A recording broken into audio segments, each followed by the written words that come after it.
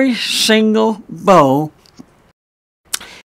is unique in its own way, because every single set of horns comes with its own unique set of problems. And you can't tell that until you open them up.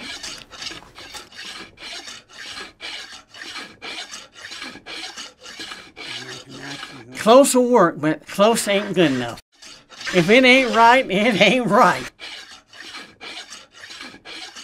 You know, way back 40 years ago when I was going to do this, I was going to be smart and go to the library and get a how-to book. Well, there weren't no such thing as a how-to book. You kind of have to think back to the 1800s. The Native Americans, the way they had lived was so turned upside down, there was no more need for the bow. You know, in the early 1900s, 1910s, 20s, and whatnot, the Native Americans learned that they can make some of this stuff as tourist material, but that it didn't have the quality that the old bows were, and so that information just went away. As you know, by the time I come along, it was long gone. Nobody had a clue on how to make a horn bow.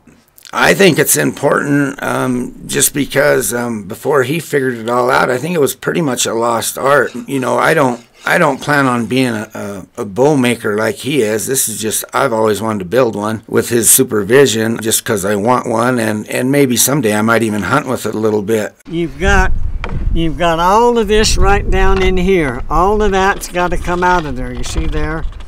I've cut that, and yes, I used the bandsaw to cut it with. Now, if I was like the old natives, I would have utilized the hot springs. I would have softened it up, and I would have carved it, well, whatever I had, whether it be a stone tool or whatever. And you got to have both horns to make the bow, and you got to cut the back off, and then, of course, you're going to work it down.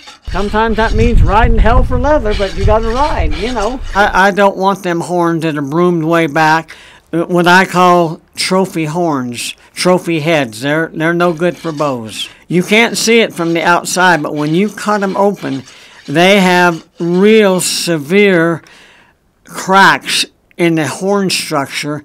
And I don't mean hairline cracks. I mean cracks that are anywhere from 1/8 to 3/16.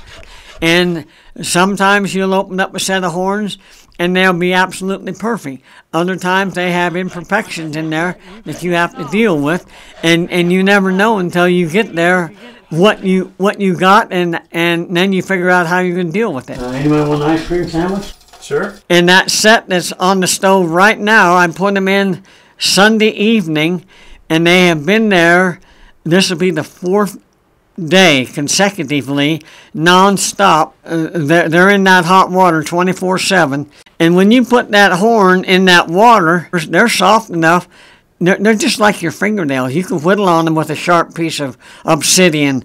You can abrade them with a piece of, coarse sandstone, that kind of stuff. The Native Americans would have utilized, especially the hot springs in Yellowstone Park, because that was a sacred place for them.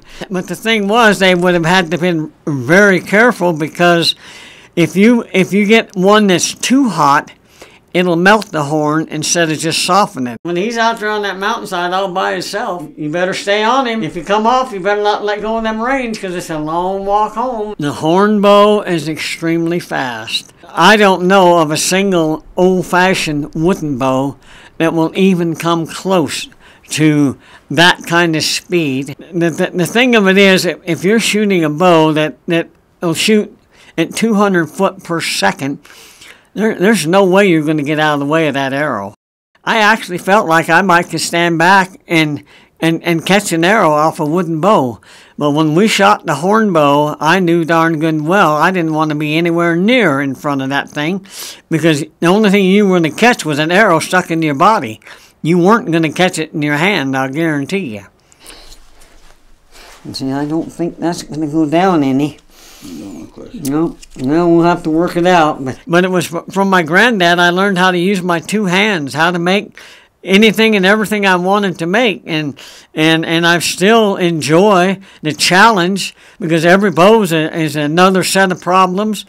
Every little thing I do is It's got its own unique challenges, and I'm a man that loves a challenge. And I never had any intentions of being a bowyer. I just wanted to see if I could make a horn bow. But then one leads to two, and then two leads to three, and then somebody wants to buy one, and then somebody wants to buy the next one, and the next one, and you got to pay the bills. So I've now made over 40 of these things. Unfortunately, for me, it got out of hand. Perfect. All right.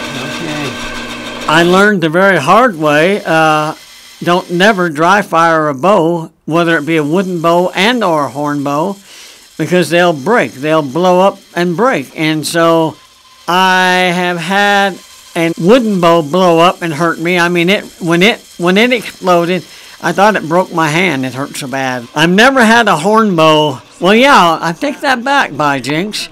My second horn bow that I was dry firing, when that thing exploded, it hit me right between the eyes, and blood's running down my face. Snapped in two and whopped him right between the eyes and split his head open. That was kind of interesting. I'm lucky I didn't lose an eye with that one. But, yeah, so don't never dry fire any bow. But, yeah, that one blew up and really smacked me good. See that daylight between them? So that's what I'm looking for, is to see where. So I went home, and sometimes you get it thin enough you can actually, when I put the clamp on, I can clamp it down. When you get ready to put the horns together, you have to make your own hide glue. I like to take a piece of elk hide, but you can use anything. In other words, you can use mountain sheep, you can use deer, you can use buffalo, your elk hide, your buffalo hide, and even a cow hide are substantially thicker, and so you can take a piece about 10, 12 inches in diameter and get all you want. And when you put it in the water and start boiling it, it just dissolves. It just melts right down. And the first time I ever did it, I wondered, how do I know when I have glue? Well, as it got boiled down and the hide got less and less, I finally got brave enough and stuck my finger in there very carefully because it's hot, and it come out sticky. So I learned that about the consistency of carob syrup or liquid honey, and you've got your glue. That scum, that film, and we're going to pour that off at least 3 times. And because it's liable to take 8, 10, 12 hours. We may not have hide glue until tomorrow. It's nothing but protein. Your horn's protein, and so they're very compatible and they work very well together. Everybody's always saying that you can't take these bows out and like it was raining. Yeah. Well, that's a bunch of nonsense, let me tell you. You have to remember one thing. The horn by itself will not hold up.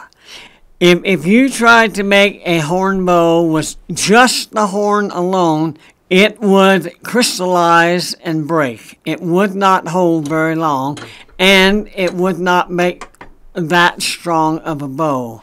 When you add the sinew to the bow, that is what produces your draw weight, and that's also what produces the speed. Well, sinew comes in all parts of the body, whether you be a human being or an animal. For example, you talk about the basketball player or the football player tearing up his Achilles tendon. Well, that's the one in the heel. I don't like that tendon. A lot of these bowyers and whatnot, they like it, but I don't. It's short. It's hard to work. I prefer to take the sinew right out of the back. Right, there's a strip on each side of the backbone, and I prefer to cut that out in the fall of the year when I go hunting. And I clean it very thoroughly, scrape all the meat and fat off, wash it real good, and dry it. And then I put it away, and that's what I use to sinew back my bows. And also to wrap them, wrap the handles, wrap the ends. That's the sinew I prefer. The boss doesn't expect him to come back with a fistful of excuses. He expects you to come back with the job done. That carries over to every facet of your life. Tillering the bow is one of the slowest, most painstaking parts of the whole process. Tillering is just simply balancing the bow limbs, getting them to where they'll both bend evenly. And invariably, no matter how careful you are, one side will be bending more than the other. Well, the side that's not bending as much has to be filed down, scraped down, worked down until it's even with the other side. And this process can take a very long time. The thing of it is, if you get in a big hurry in the tillering process and you try to take a whole bunch off, then what's going to happen is you're going to take too much off. And so then you're going to be on the other side trying to get it to even up. And if you do that often enough, jumping back and forth, pretty soon you've ruined your bow. So I say you tiller a little bit and shoot your bow a lot. Give that sinew a chance to work, a chance to catch up. All right, now I always make sure I got it hooked over my foot and get a good hold here. Oh, man. I'll warm it up, I'll string it up, and I never pull it to full draw. I'll take that bow out and I'll shoot it at half draw until it kind of warms up, loosens up, and then eventually I'll take it all the way to full draw. But you have to give it a little consideration if it hasn't been shot for quite a while. Otherwise, you might also break or damage your bow. You also have to learn how to shoot it, how to handle it, the do's and the don'ts. Because one wrong mistake, like stringing it backwards, will break it. Not unstringing it will destroy it. In other words, you can string it up and go all day. That's fine. But in the evening time, you better unstring it and let that sinew go back to a relaxed position. If you don't, it's like taking a rubber band and putting it around a big bundle of mail and leaving it indefinitely. It destroys the rubber band. Well, that's what happens to the sinew. If you do not unstring that bow and let it go back into a relaxed position, you will destroy the sinew.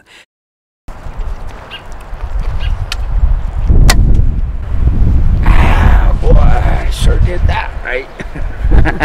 Yeah, I kind of relive the past a little while I'm moving into the future, which I don't like too much, but I'm just probably as nostalgic as a lot of other people. And I just happen to have one advantage, and that is I got to live out all my dreams. And growing up, I had to be a cowboy, and I've been out in them hills. I've been cold, I've been hot, I've been frozen, and yet I've had the joy and the satisfaction of making these things. Without the past, where would I be?